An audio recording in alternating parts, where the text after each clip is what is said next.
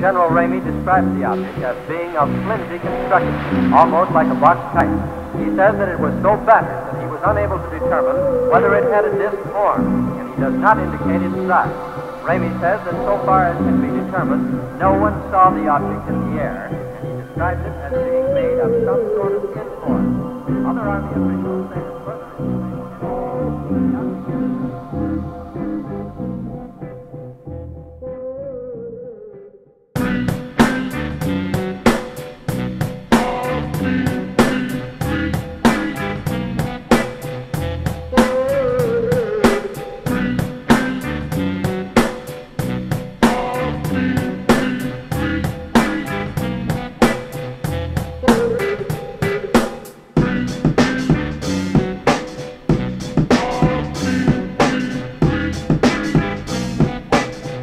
documents have now come to light.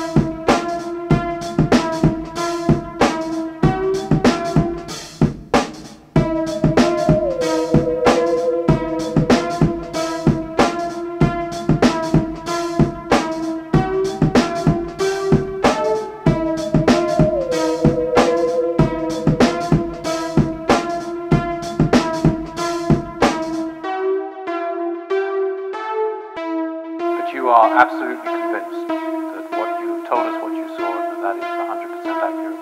I am absolutely 101,000%. It's the truth.